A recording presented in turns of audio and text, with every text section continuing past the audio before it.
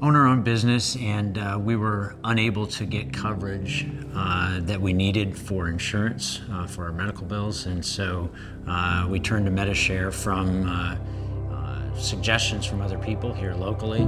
We were married for almost a year, and I had a pre-existing condition that I wasn't aware of. It's uterine fibroids, and so it made me extremely just sickly. So I was exhausted, I became anemic, and I was just terribly ill. With her illness, she was incredibly weak. The loss of blood was messing with her iron levels.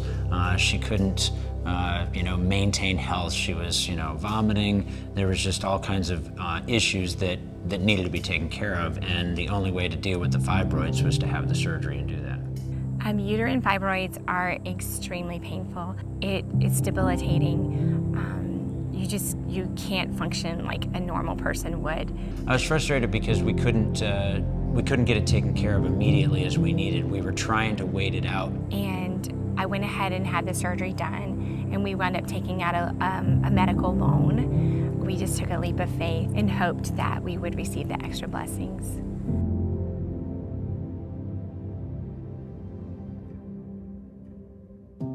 To be honest, I was a little skeptical through the process as to whether or not we would actually get that paid back, and we did, and it was amazing. We were ecstatic. We were just crying, and of course calling my family, and we were just so excited and just that it worked. We were elated and shocked and very grateful at what everybody through Medi-Share had done and contributing to our cause, and it was a wonderful feeling. Our medical bills were almost $10,000.